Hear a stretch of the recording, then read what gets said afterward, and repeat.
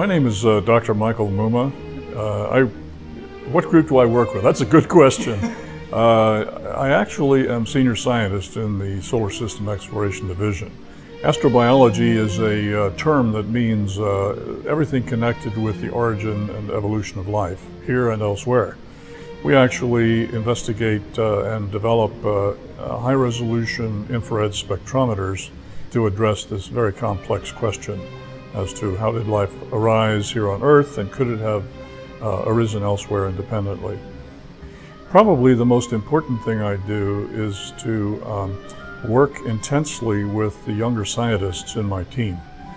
These are young people who come here to Goddard and to the Center for Astrobiology specifically to be exposed and take part in these very exciting research we're doing in the various areas. So every day brings something new to us. It's the newness, the continued discovery, whether small ones, large ones, it doesn't really matter. And in my view, it's not work, you see. It's that this is the way we wish to spend our lives in discovery, and this is an opportunity to continue doing that daily.